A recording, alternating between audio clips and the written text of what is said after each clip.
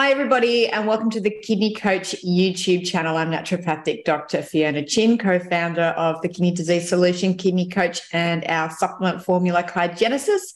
And I am joined again today by the beautiful, amazing, wonderful Kelly Csom. Kelly is Kelly's a renal dietitian with a expertise in diabetes related to kidney disease. She works with the beautiful team at Kidney Nutritional Institute. And Kelly is on today to talk about all things diabetes and kidney disease. Kelly, thank you so much for joining me again today. I always appreciate your wisdom and knowledge when it comes to diabetes and kidney disease. How have you been? Good. Well, thanks for having me again, Fiona. I love spending time with you and talking to your audience, and we always have such a good time together. So thank you again for inviting me. I appreciate it. Of course, of course. So you wanted to go over just some basic tips for people that were diagnosed with kidney disease and diabetes, and normally it goes diabetes first and kidney disease, because I know there's a lot of confusion about what to eat, what to do, what differences, what's most important, kidney disease, diabetes. So how about I hand it over to you to share your words of wisdom and top tips for what you see works with patients and from clinical trials that you've done. Okay, great. I love it. Yeah. So today I just wanted to talk about some tips, some starting points for folks who have, now we're talking type 2 diabetes or pre-diabetes tonight. Even some metabolic syndrome, maybe a little PCOS would fall into this category. I am not, however, talking about type 1. You are a very special people. And so things can be a little more intense with you. So I just wanted to say that up front, that I'm really addressing our folks with type 2 diabetes, pre-diabetes, metabolic syndrome, when we're talking about diabetes and kidney disease, right? So having worked in diabetes over 20 years, I know I've had many people cry in my office because I got diagnosed, right? They were putting it off. They were going to do something about it, and they never did anything about it. And then they get the diagnosis and they just feel very overwhelmed. So I want to talk about just some starting points, some basics that we can actually do to make a difference. So, and then on top of that, then you get kidney disease diagnosis and you're like, now what am I going to eat? Am I going to eat tree bark, tofu, a little dirt? I mean, what's left? Some mung bean sprouts. Yes, absolutely. So most of you folks who come visit me at KNI come in starving yourself, eating like you're 90-year-olds in the nursing home. You're lucky if you're eating 1,000 calories, and that's not going to keep a rabbit alive. So I just want to make sure that we're eating and nourishing our bodies, because remember, part of diabetes and kidney disease is healing, and we can't heal unless we're eating enough calories, unless we're getting enough micronutrients and macronutrients, meaning the protein, the carbs, and the fats. Okay. Yeah. So again, baby steps. But the first step is eat. Let's eat, people. Okay. Let's not be, who knew a dietitian would tell you to eat? I'm going to tell you, please, let's start with some eating. Okay. All right. So let's start with the diabetes piece of this. So the very first thing that you want to do is you want to get rid of or start to slowly cut down, go at your pace, because it has to be sustainable.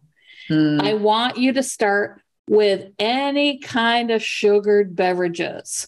So if you got regular pop, if you live in the South and you love your sweet tea, Kool-Aid, juice.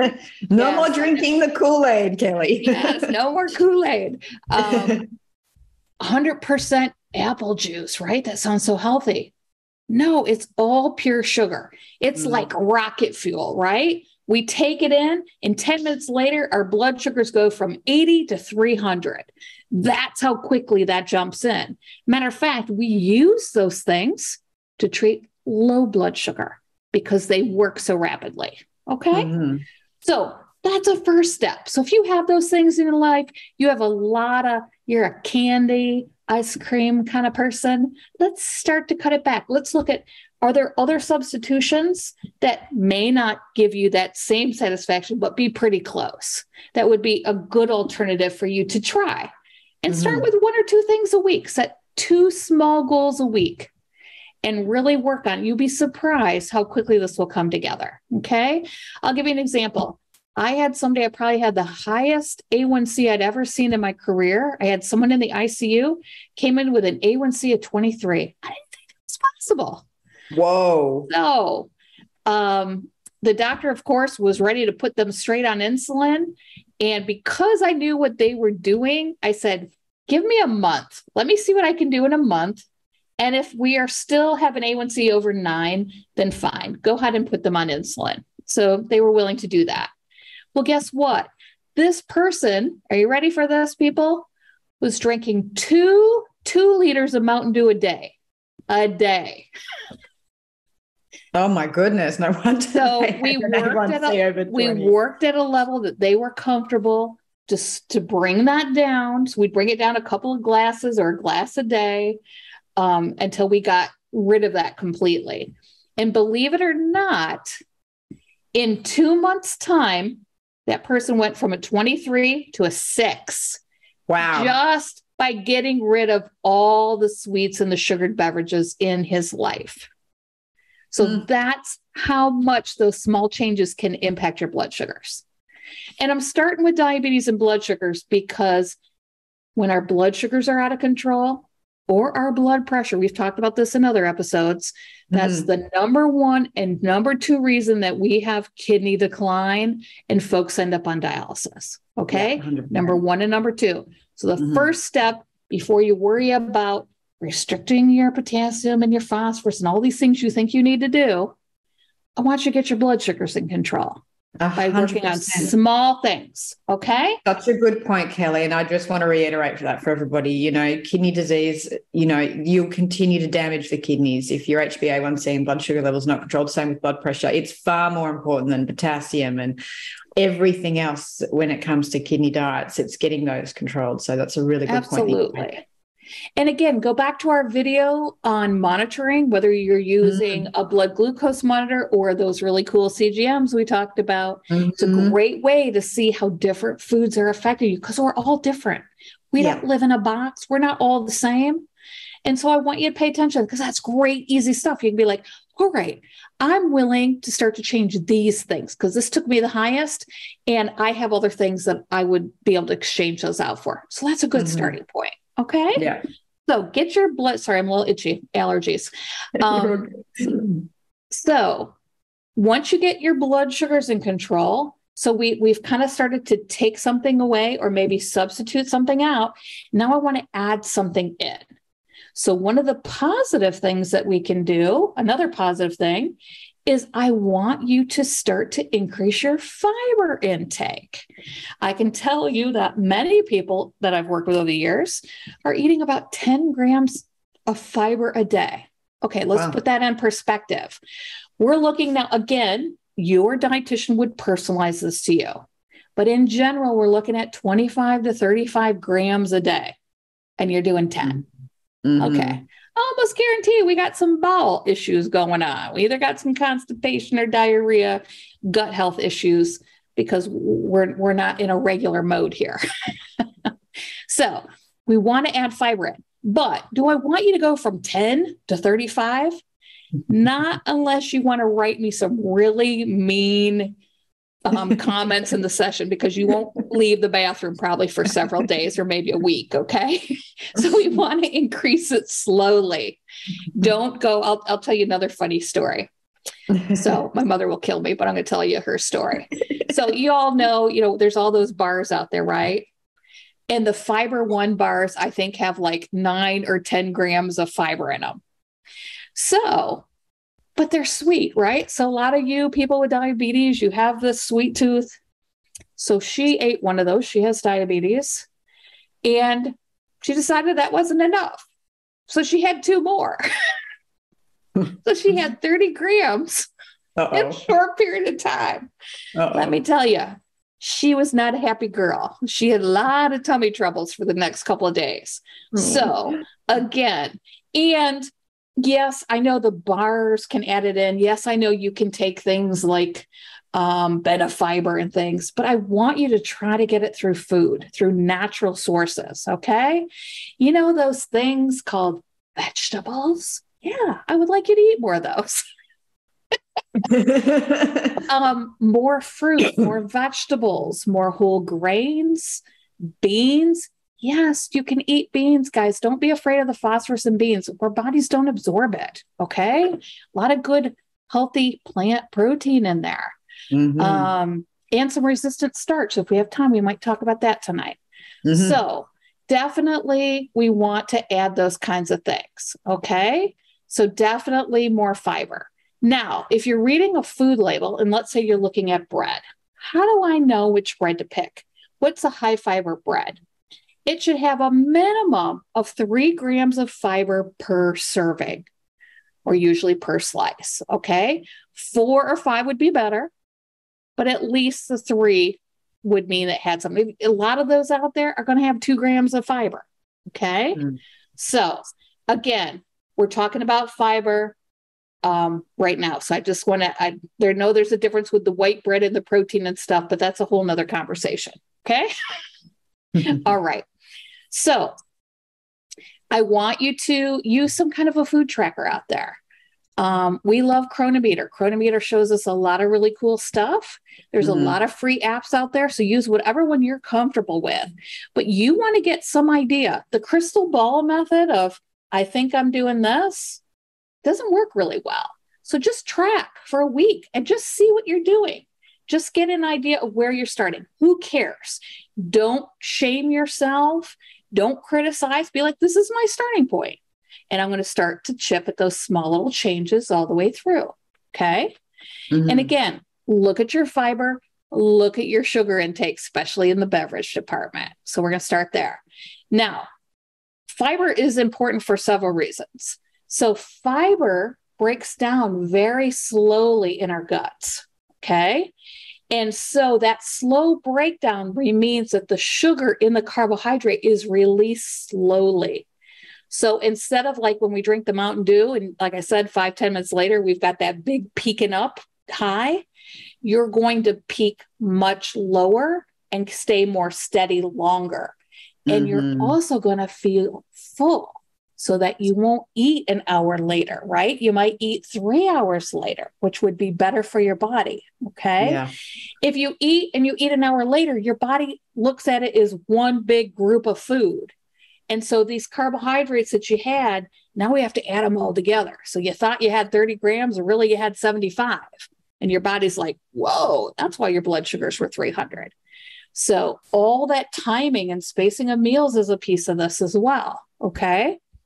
So work on your fiber, more fruits and vegetables, beans and legumes would be good, whole grains, those kinds of things. More variety, the better, right? The more micronutrients that we get in our diet. So I want you to have those. Fiber also, for those of you who are struggling with constipation, which is a very real thing in kidney disease and in diabetes, that fiber is going to help move things. However, if you eat more fiber, you must drink more fluid or you will make bricks. And then again, you're going to write me and you're not going to be very happy with me. So make sure, especially in this hot weather, we're going to need to drink more. Okay. Unless you're on a fluid restriction because your legs and feet are swelling up, just make sure that we're drinking. Okay. That's really, really important. And then moving, because we have to get the muscles, especially as you age, our muscles in our gut slow down. They're not squeezing and pressing and moving everything down and out. So by taking a slow walk, even if you can only walk 10 minutes and it's really hot, pace in your living room, walk 10 minutes. Or if you're sitting for long periods of time, every hour, get up and just do a big circle around the inside of your house. Okay. All of that will really help move everything along. Positioning too, those little squatty potties, all those things can be really helpful little tools for you guys who are struggling in that department. Okay. Got a little sidetracked, but in terms of fiber, again, prevents colon cancer, slow delivery of carbs throughout your body. So we have much steadier blood sugars, which is our goal, because we don't want to damage those kidneys. Okay. So really, really important for all of our health. Now, we talked about sugar. We talked about fiber. Oh, there's one little caveat on fiber I do want to talk about. So there's something called resistant starch that you guys might have read about. And so resistant starch is a starch that doesn't, just think of the word resist. It's resisting breaking down. So it resists breakdown in the small intestine, and then it ferments in the large intestine. And it actually makes really healthy food for a good bacteria. Mm-hmm. And another little thing I wanted to say, and I hope this all pieces together for you folks. So we've got prebiotics and probiotics. Here's the easy way. I always have like easy ways to remember things. Probiotics, think of pros like footballs, right? They're professionals. So those are the good bacteria in your gut. They're fighting the battles in there, they're in there, get everything good. And the prebiotics are like pregame, it's like what those football players would eat to keep them healthy, to do their job in there, to keep everything good. So fiber, especially that, I just lost my resistant starch, that fermented fiber, right, really feeds those good bacteria. And we need those to have good gut health. Okay. And good gut health affects our kidneys because it can help reduce the uric acid that our bodies are producing, that our kidneys have to process and filter out. Okay. Does that make sense to everybody? Okay. Do you have a favorite sources of resistant starch? Yeah. So here's a super easy one for those of you who don't believe in that dirty 4-letter word, cook. What? Cook? You're going to ask me to cook? There's a ton of recipes. Just go to Google and put in overnight oats. Okay. So we're not cooking the oats, we're soaking them. And when we soak them overnight, they produce this resistant starch. And they're great because they're super versatile. You can put them with yogurts. You can put all kinds of little toppings in there, and you can customize it to you. You're doing it the night before. It'll take you 5 minutes to throw something in a jar, throw it in the fridge, and then it's good to go in the morning. So super, super easy. The other thing that I love are if you double boil your potatoes, or you have some leftover rice, okay? So that next day, so make those and use those like as a part of a salad, because we don't want, again, like a big old pint size, like from the Chinese place, of rice. That's a lot of carbohydrate for your body to process. But if you threw some of that cold rice leftovers in part of a salad, right, to add some texture, it'll also help keep you full and add other nutrients again. That could be really good. Or, like I said, a potato salad. Those kinds of things would be, good once in a while. Again, not a big portion, but super simple. The other thing are things like sauerkraut and things like that, right? That are, again, fermented, that can have some of those things in it. Green bananas. My favorite. I make green banana pancakes. Yeah. So again, any of you from the islands probably have used a lot of plantains in your life. There's a lot of different cultures who live on those kinds of things. So, and there's a ton of recipes, whether you want them savory or maybe a little sweet, or, however you want to use them, they're really good. Just know like the green banana flour that's finally come out, that those kind of things require cooking, and heat does destroy the resistant starch. So it's not that, it's no good. You just lose a lot of those benefits as we add heat in there. Okay. So I just want you, and then also, ladies and gentlemen, beans and legumes. Okay. Now remember, beans and legumes are half carb and half protein. So we're getting a little bit. So again, kind of watch those protein bank accounts and what you're doing. Okay. So generally the folks that I've worked with in diabetes, in the old days, we had these bank accounts of about, for ladies, 45 to 60 grams. And for men, we would do probably 60 to 75. Well, over the probably last 5 years or more, we've noticed that lower carb people do a lot better. So low carb is defined as 60 to 130 grams, okay? So where before you might be having 200, 220 grams. So again, slowly back that down. I found a lot of my folks, I came from a company where we did a lot of really cool, groundbreaking things with low carb plans. And I saw most of my people did really well at about 30 grams a meal, which is pretty low. Okay. Yeah, it is. So kind of keeping that would be in the low carb region, and unbelievable what it did to their labs. Their A1C came down, their lipids improved. People who had fatty liver, all of a sudden their liver labs were good. So we saw a lot of amazing things just by getting that sugar down. Okay. All right. So we've talked about fiber. We've talked about sugar. And so the other things that I want to talk about too is keto, because this is getting to be a big thing, right? It really is. And so keto everywhere. But the problem is most keto that you're going to find out there, including those little meal plan delivery places like Factor and some of those others out there, I'm not picking on Factor, it's just a lot of them are similar, okay, is they're what we call meto keto. So meto keto means there's a lot of animal protein. And so when we're combining diabetes with kidney disease, we have to watch the amount of protein we have, because too much animal, number one, is too big of a protein load for the kidneys to have to process. But the other problem is the more animal you have in your life, the more acidic you are, which means your inflammation is much higher.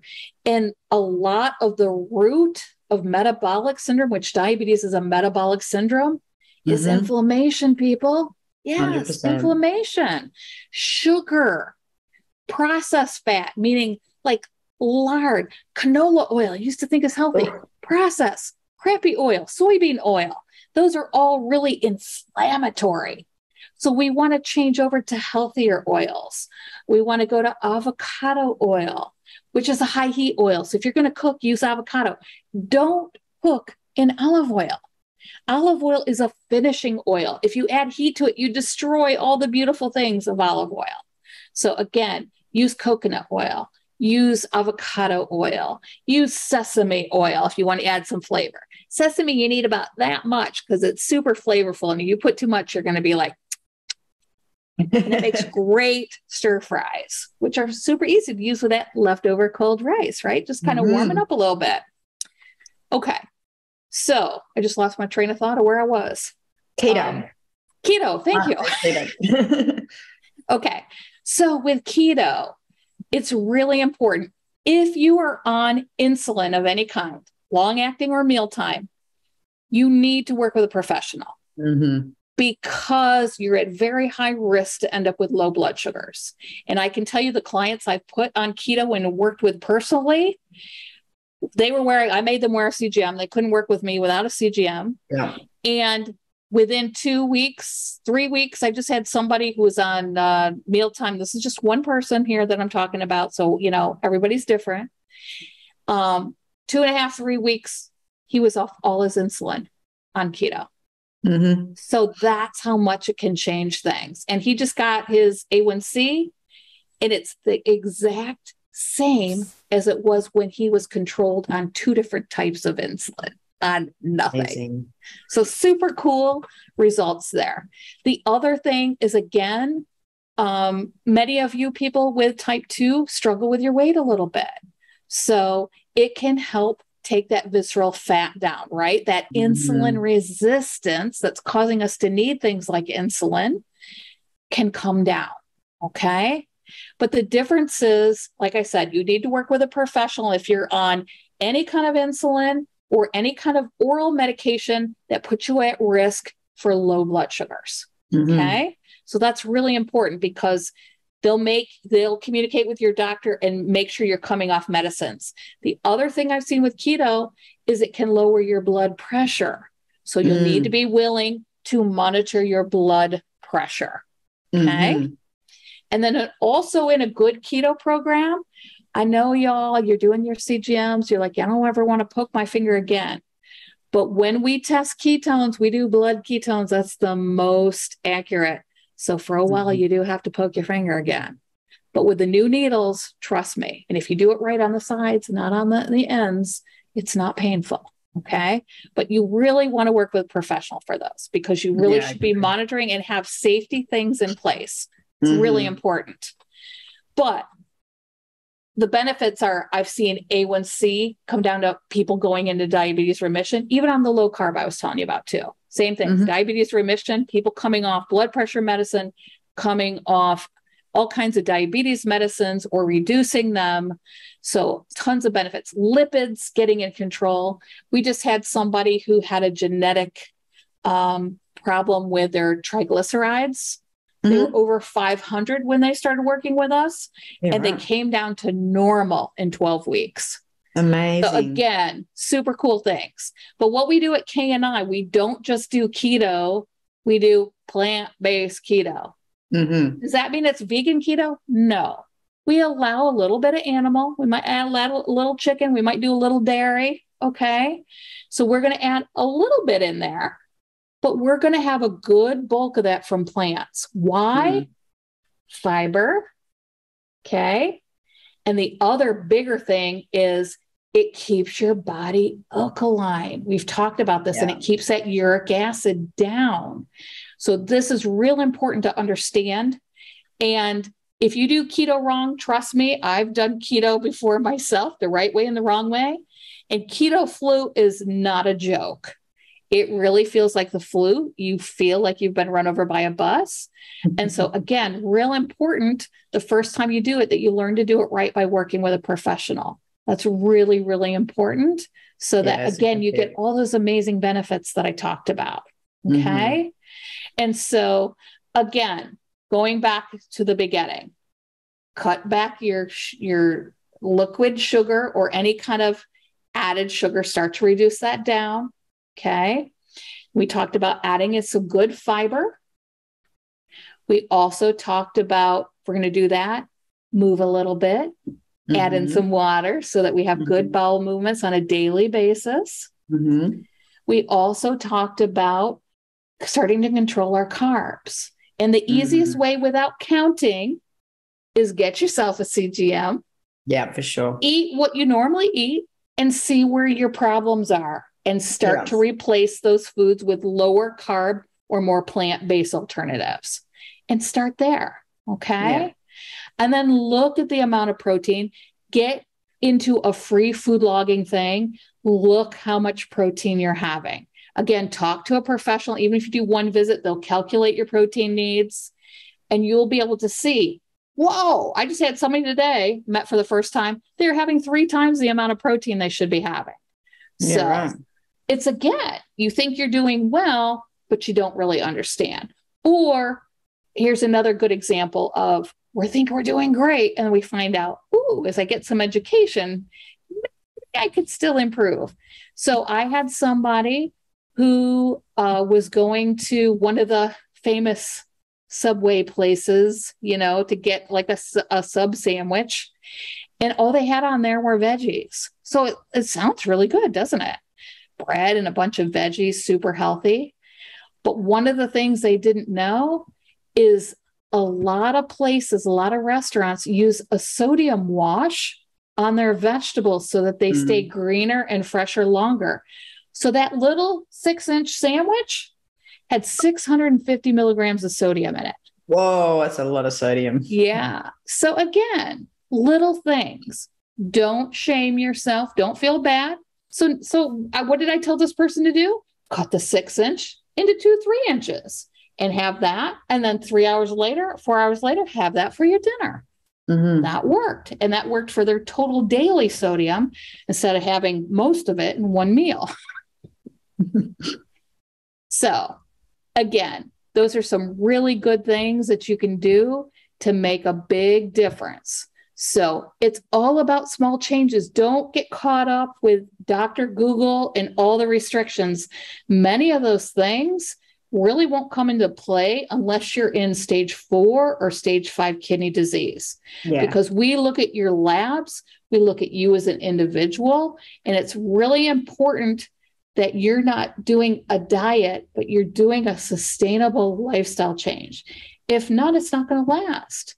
And you're wasting your time, whoever you're working with, because you want to do things that make you feel like, okay, I can go out with friends. I can go to a restaurant once in a while. I can make something easy and quickly at home that makes me feel happy, that kind of meets those requirements that we talked about. And there's so much, we're in such a good place today.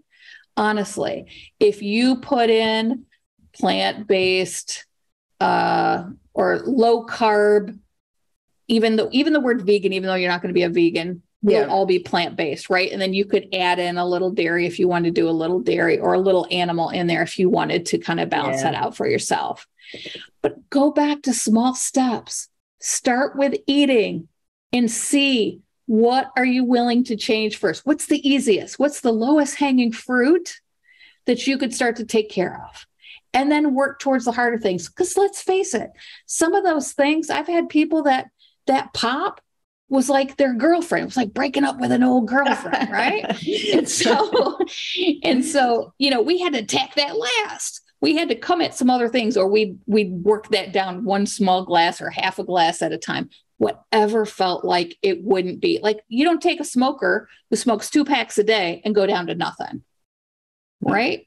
Not if you want to live with that person. So we got to work on it the same way, because food, we have culture, we have habits, we have emotional ties to food, like we do any other thing that we use to pacify ourselves, to manage our stress, and all those things that maybe are not our best habits to handle everything.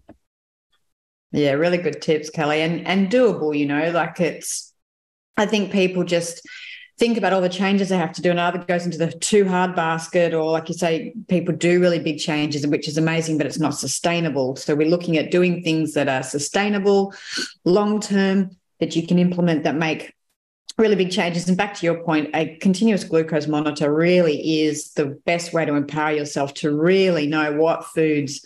I don't know if I told you, but I had one of my patients, we couldn't figure out what was spiking her insulin and why she was still having food allergy type symptoms, even though she was eating so well. Lettuce. She had an insulin spike to lettuce. Well, who knew? But and even food testing didn't bring it up, but the CGM did. So, they're really great at just giving you that feedback that you might not get other places. So, and it might not even have been the lettuce. It could have been the preservative in the packaged lettuce, right? There's so many things that we think, oh, this is just lettuce.